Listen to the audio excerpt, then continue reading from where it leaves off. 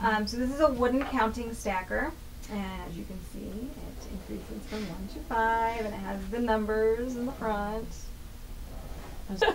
So the first time that you introduce this activity, you're not actually focusing on the number. We're just visualizing how more objects increase the size.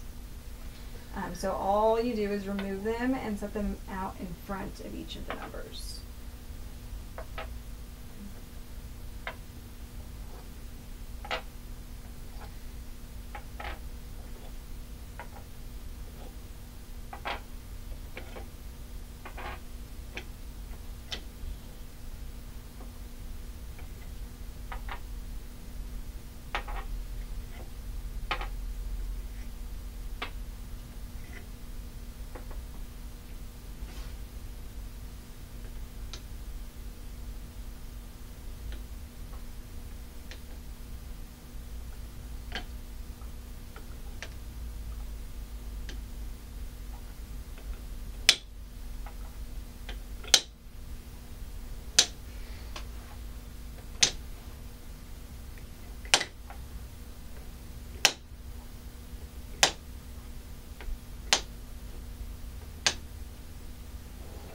Would you like to try? Is it still okay to show them that, like, the red one doesn't go on the yellow one, just the colors?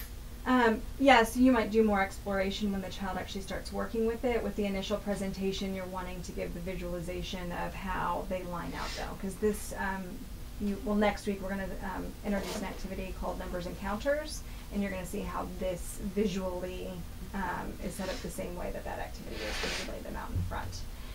You're also showing how the colors represent or are the same as the color of the dowel behind it.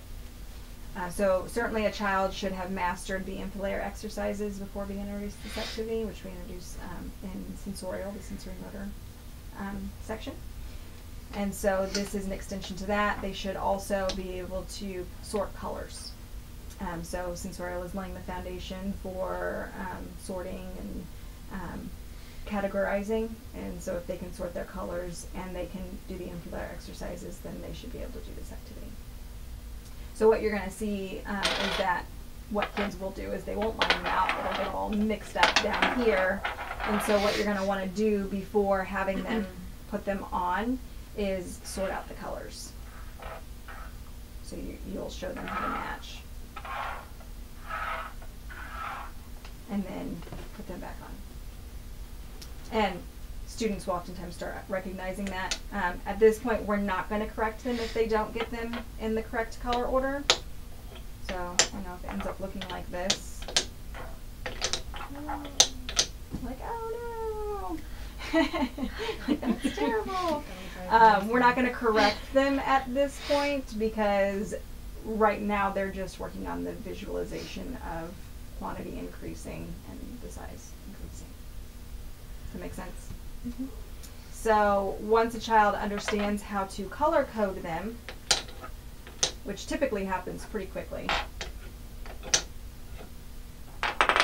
then you can introduce the counting concepts. And you'll point out the numbers down here, but still we're not expecting that they recognize the numerals, so we're not going to be focusing on those too much, but you can point to it and say the numbers. So 1,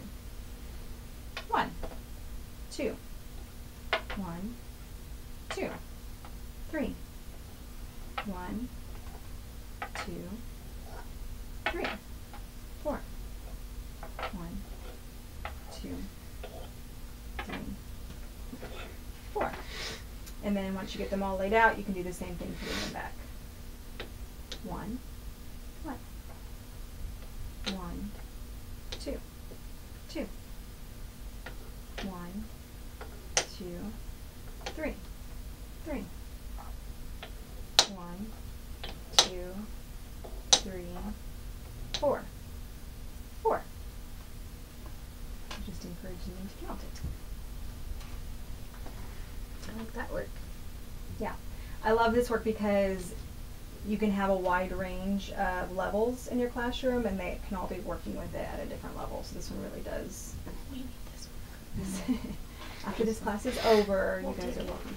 Guess I like this better than the number blocks.